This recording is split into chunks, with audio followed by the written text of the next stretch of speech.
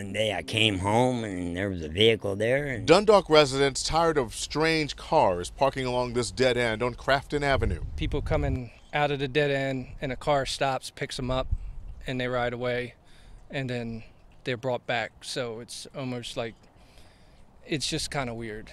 The neighbors getting credit for helping police capture a man accused of pretending to be a police officer. no, I was just doing what the investigators told me to do.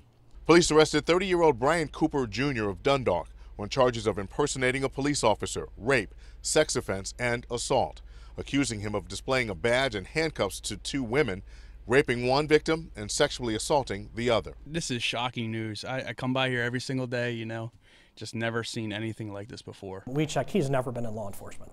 He has never been a cop. But a victim tells police Cooper claimed to be a Baltimore County police officer after picking her up along Dundalk Avenue at Graceland Avenue, pulling out a badge and handcuffs.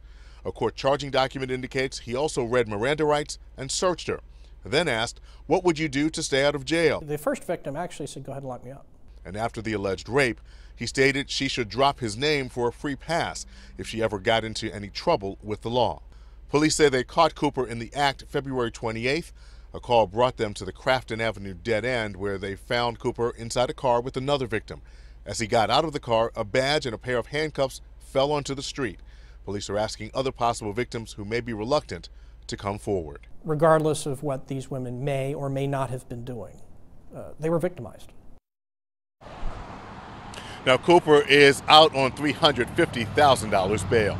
Reporting live from Towson, Barry Sims, WBAL-TV 11 News.